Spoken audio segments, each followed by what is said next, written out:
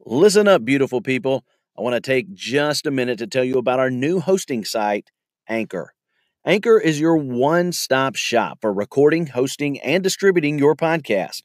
Best of all, it's 100% free and ridiculously easy to use. And now, Anchor can match you with great sponsors who want to advertise on your podcast. So go to anchor.fm/start and become part of the Anchor community today. And now, back to the show. Okay, you beautiful, beautiful people. It's great to be with you. I'm Scotty Smith. Just doing a little introduction here for a podcast that is a happy one for 901 FC. You may hear the sound of the ocean waves in the background, perhaps a seagull or two. I'm on vacation this week, but Lawrence Dockery did a remarkable job of covering Memphis 901 FC's dominant win over Hartford Athletic. Lawrence Dockery doing a great job as he has done all summer. Caleb Hilliard writing our previews for us. Really appreciate those two guys covering for me in this very busy summer. So, the first pod, we'll divide this into two. The first pod will deal with the 901 FC victory over Hartford Athletic.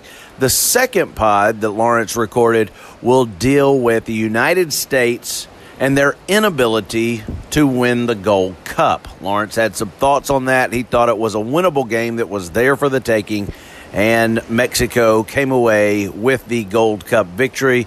So Lawrence has some thoughts on that, and that'll be in the second pod. We're also moving all of our pods that have been exclusively on Anchor over to Apple Podcast, Stitcher, and other places where you get your pods. So sit back, relax, and enjoy the 901 Soccer Podcast.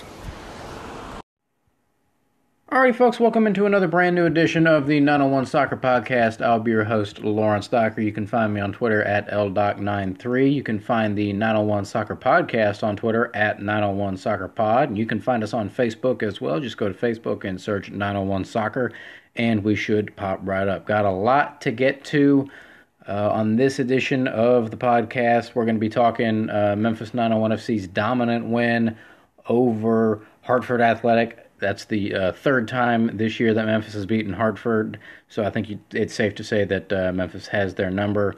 We'll break down all of the interesting ins and outs of that game, maybe take a look ahead to the next game, and maybe, just maybe, we might talk a little bit U.S. men's and women's national team, but we'll only touch on that if there's time.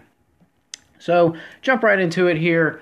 Memphis 901 FC on Saturday night down at AutoZone Park, taking on Hartford Athletic, and there was a sense before one of the topics of discussion prior to the game was that we'd obviously already played Hartford twice this year and beaten them both times, beaten them on the road in Hartford early on in the season for the first win in league play, I believe it was, and then out at Mike Rose at home during the U.S. Open Cup. The first win was, I want to say it was 2-1 or 3-2. It was a one-goal game on the road in Hartford that the boys in blue were able to pull out. And then at home in the Open Cup, it was just an absolute shellacking, and it wasn't close from the get-go. I believe that was a game where Mark Birch had a penalty inside the first 5 minutes. And that's pretty much how the game played out Saturday night. No penalties, but right from the get-go, it was all well. Let me back that up. Not right from the get-go. It was about 3 minutes into the game. Hartford had their best chance of the game as Jorgensen, I believe it was, took a shot from probably 30 to 35 yards out that was kind of moving and swerving, and it hit Scott Levine, right in the chest, right in the chest, and it was something, he didn't really do well with that, I don't think. It hit his chest, and he gave up a big, juicy rebound that one of Hartford's players came in and honestly should have scored. And I think that's one of those ones where if you're just some random dude sitting up there in the stands watching the game going, oh, I could have scored that, this is one of those rare times where I think you probably could have scored that. Because there wasn't a defender around. It was a big, juicy rebound, and Hartford's attacker rifled it off the corner of where the crossbar and the post meet is where he shot. If this was some sort of contest and there was a bullseye right there where he won 1,000 raffle tickets, he would have won 1,000 raffle tickets. But that's not what this was. The goal put the ball in the net, and he didn't do that. So Memphis dodged a huge bullet there and almost immediately made them pay, because Elliott Collier came right back down, a fantastic solo run, made it 1-0, picked it up outside the box and dribbled all the way in. And that was, I'm trying to remember, I can't remember, let me look this up, because it's going to bug me. I wonder if Elliott Collier was one who got a goal against Hartford in the Open Cup. I know he got the goal against Orlando in the Open Cup. Give me 1 second. Let me see what I can find here, because even if he didn't, Elliott Collier is playing like a man possessed on fire right now. He is just rocking and rolling. No, he did not. The four guys that scored against Hartford in the Open Cup, you had Birch, Graff, and Hackworth, and Graff got a pair in that game. But Elliott Collier got the first goal, and then not 5 minutes later, almost a carbon copy of the first goal, he gets another one. Solo run from outside the box, though. I believe it was Due, however you want to pronounce that name. Hartford's initial goalkeepers, they had to make a goalkeeping change in the first half due to injury. He'll want that one back. Great run by Collier, and all credit to him. One of the big issues that Memphis fans had with him early on in the season is the fact that he would get into the box and wouldn't shoot the ball. Dude came out firing against Hartford. His first 2 shots resulted in 2 goals, so kudos to him, because there's that old saying. I believe it's in soccer. I know for a fact it's a hockey saying. You can't score if you don't shoot, and good things happen when you throw the ball or throw the puck at the net, and that's what Memphis did. Elliott Collier got out there. He's like, I'm gonna shoot the ball. He shot it and he scored 3 times. But the second goal was through the 5-hole, off the keeper's leg and into the goal. That was not good goalkeeping, but they all count the same. Memphis goes up 2-0.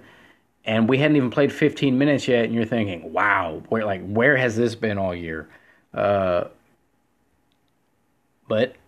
as I think and Collier in the post-game press conference said as much, that the team kind of, after going up 2-0, they kind of took their foot off the gas just a little bit, and that allowed Hartford to kind of get back into the game, and which they did. Jorgensen, I think it was, had that long-range blast to start the game that almost got put in, and he had another long-range blast, and this one went off of one post, off the other post, and in past Levine in the goal to cut the deficit 2-1, and that's where it stood at halftime. And the first 10 or 15 minutes of the second half, it was all Hartford. Hartford came out with a purpose and with intent, and they had chance after chance after chance after chance. There was one sequence where Memphis turned the ball over about 75 yards from their own goal, and Hartford came, and in the blink of an eye, they were all the way down, and Mark Birch, I know he got a yellow card, and I think he was lucky not to see red for a challenge at midfield. The referee played advantage wisely. Allowed Hartford to continue their attack, and that was the sequence where Levine and one of the defenders, I think maybe it was Grandison, I'm not sure, ran into each other and knocked each other down kind of at right there by the corner of the 8, where the 18 corners off. And whoever the attacker was for Hartford, I think might have been in shock that he's in the 6-yard box and there's nobody around him, and he sent that ball into orbit. Just kind of popped, just got his pitching wedge out and just sent it up, and I think that ball might still be traveling.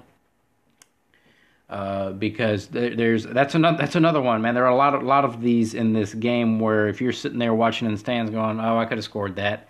Yeah, I think anybody probably could have scored that. So Memphis dodged another bullet, and then Elliott Collier, which Coach McQueen after the game said Collier's third goal is probably the best one you're going to see all year from anybody in the USL. He picked the ball up at midfield and just went past everybody. And Hartford decided, for whatever reason in this game, that they were just going to let Elliott Collier just run, have free runs at goal. Just let him pick it up and go, and they'll just say, "All right, just keep going." Yeah, this just kind of there's like a guy just kind of jogging us. It's like it almost reminded me of not quite because the level is different, but Diego Maradona's wonder goal against England at the 1986 World Cup. That's kind of what this reminded me of. It's just in Maradona's run, not the one where he punched it in. That's the hand of God, and that's different. But the one where he picked it up in his own half and just kind of ran by everybody and scored. And if you'll watch that, there's an England defender who just kind of runs alongside him for the entire time of the run, just going, yeah, this is a good run. This is a good run. That's what Hartford did with Elliott Collier on Saturday night. Is every time he got the ball, they just said, well, let's see how far he can go. And Collier, he looked like Messi out there. He was just running past people, and he dropped a hat trick. And, of course, I felt kind of bad for him because right after he scored that third goal, he went and rolled by the corner flag to celebrate, and his leg cramped up on him, and he had to get subbed out right after that. But you know what? You've dropped a hat trick, and there's 20 minutes to play. I think you've earned that sub. But things got better from there.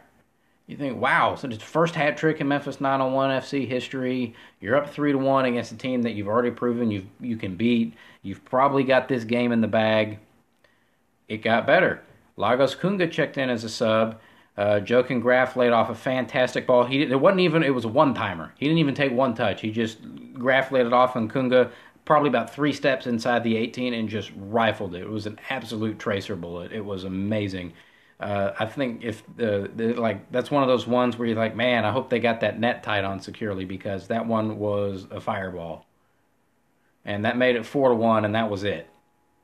And one thing I do want to touch on that Coach McQueen discussed after the game is Ewan Grandison's performance tonight.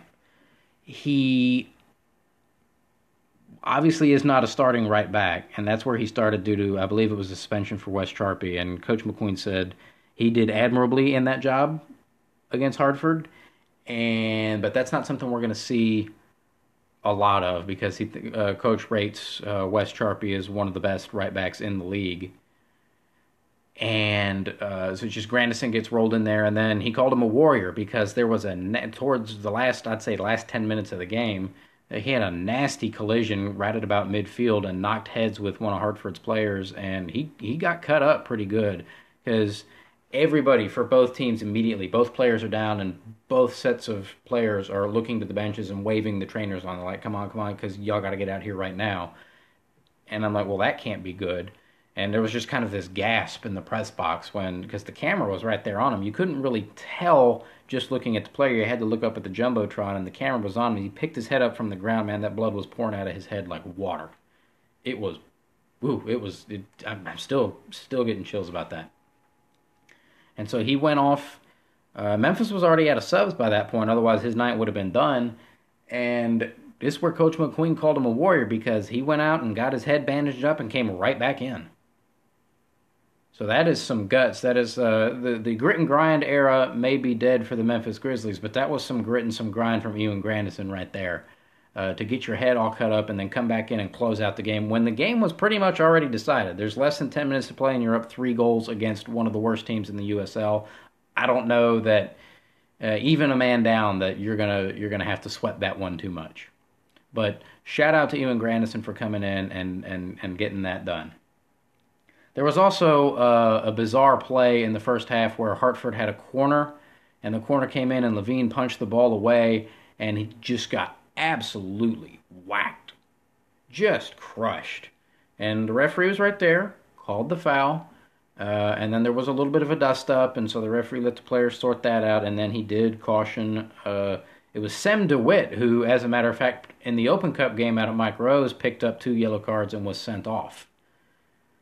So I don't think Memphis will be sad to not have to see his face anymore this year because the dude just gets under your skin and is annoying and is a pest.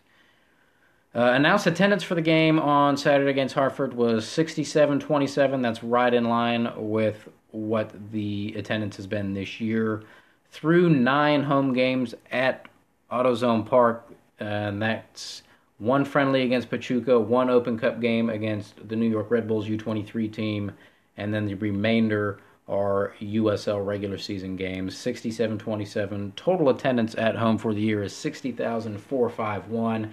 Through those 9 games, that averages out to 6,717. And then, of course, you've got the 2 games in the Open Cup out at Mike Rose. You had 1,819 against Hartford the first time, and then the overcapacity crowd against Orlando of 3,088. But for games at AutoZone Park, averaging through 9 games, 6,717 people per game. That's not too shabby for first year. And prior to the game, some of us were hanging out at Brass Door, and Peter Freund and Craig Unger were in there, and there was discussion. The excitement level for year 2 in terms of stuff they've allegedly got going on, nobody was willing to go into specifics, but like their faces lit up talking about it. They're like, oh, we got a lot of cool stuff ready to go for next year. We're so excited for next year. So we're about halfway through this season. I'm already excited for next year. I hate to sound like a Tennessee football fan. Tennessee's going to be really good next year, but it's going to be, next year's going to be exciting, according to those who are in the know. So that's what we hope for. All right, I think that's going to wrap it up here for us on this latest edition of the 901 Soccer Podcast. Do want to remind everybody we've got 3 more home games down at AutoZone Park this month. On the 13th, not unfortunately, but 13th, Memphis goes on the road to Charleston, a team that beat Memphis already this year. At home, I believe, 1-0. Ah, yes, that was the 93rd minute goal that they scored. So on the road at Charleston on Saturday the 13th, and then a 3-game homestand following that against Nashville SC on Wednesday the 17th, and then at home on Saturday the 20th against New York Red Bulls 2, and then at home Saturday the 27th against Ottawa Fury. So that good opportunity for Memphis to get a solid run of form there going at home. Nashville, that's I don't want to call that a rivalry game because we've only played them the one time. Obviously there's some disdain between the fans of the clubs and the residents of the two cities. As somebody who was not initially born in the Memphis area, I don't necessarily get it, but that'll be a fun one. Folks will be hyped up, fired up for that. All right, so now that'll do it for us here this evening on the 901 Soccer Podcast. I want to say thanks to everybody for listening to me ramble about the Memphis 4-1 win over Hartford. Just want to say I'm Lawrence Docker. You can find me on Twitter at LDoc93. You can find the 901 Soccer Podcast on Twitter at 901 Soccer Pod. You can find us on Facebook as well at 901 Soccer. Thanks for listening, and we will talk to you next time.